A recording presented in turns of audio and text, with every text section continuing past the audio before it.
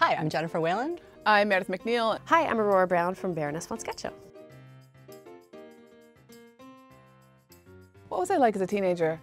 I think I was wondering what I was like when I was a teenager. I was pretty wholesome. I was the wholesome kind of goth. I think I was okay. I was a valedictorian. I did the sports. I read the announcements over the intercom in the morning one year. I was in the musical in high school. I was super nerdy. I loved the Smiths. I wore a lot of black. I read a lot of Sylvia Plath.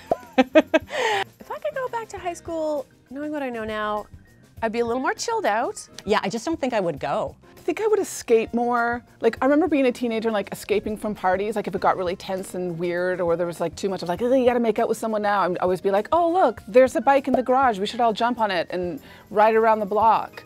There are lots of people I'm friends with on Facebook now, and I'm like, why didn't I talk to them more in high school or ask them about this? You know, you're just so busy kind of like trying to make it through. You just don't have like the mental space to just be like, hey, what's new with you? I also was very good at skipping class. So I think I just wouldn't go. I think I'd give some kid my assignment and I would be doing something else. I'd be listening to the Smiths in my basement, moping. So I wanted to be cool, like in grade 6, but not cool, but just like smart, and everyone's like, that kid knows things. I went to this very weird high school that was built to hold 700 kids, and when I went there were 2,000 students. We were doing fundraising for the competitive rowing team that I was on, another part of my wholesomeness. Anyway, there was this cat, it was like almost decomposed, and I was like, I'm gonna go get its spine. And so, like, it still had a tiny bit of hair in it, but anyway, I picked it up and I and I got the spine and then I put it in a Sobeys bag and I thought, oh my God, when I go to Mrs. Miles' science class, everyone's gonna think I'm so cool because I have an actual spine. There was portable where I remember like every morning the kids in the class would pick an item from the portable. Like it could be an overhead projector, it could be a kid's desk, it could be the teacher's desk, and they would all take it out the door and throw it over the fence of the neighboring house into the yard because one of the kids' dads, well, obviously the kid lived there too, that was their house, and so the kid's dad every morning would be like, overhead projector, I believe this is yours, desk, I believe this is yours, so that happened. This chicken barn was like a kilometer long, and it was a hot, hot summer night. It was really humid, and it felt like a circle of hell because it took forever.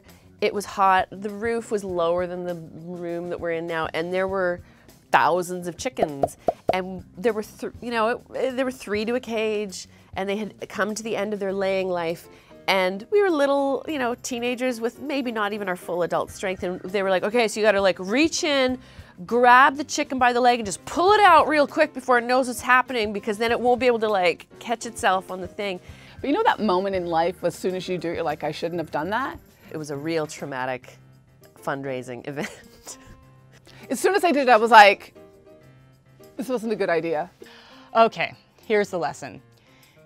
You may think it's a great idea to get an asymmetrical haircut because you want to edge up your look. The key lesson I take away with me, if you are feeling pressure at a New Year's party that you have to make out with someone, you don't. One of the most easily summed up things my mom said to me once, I was stressing about like, oh, I have to do this and then go somewhere the next day, should I fly? And she was like, your time is worth money. And I was like, yes, my time is worth money. And you may go to the hairdresser who may say to you repeatedly, I'm not sure this is a good idea. Well, you go, no. Listen to all those people. It's a terrible idea. It will take you 2 years to grow out. Don't do it. Your time is worth money.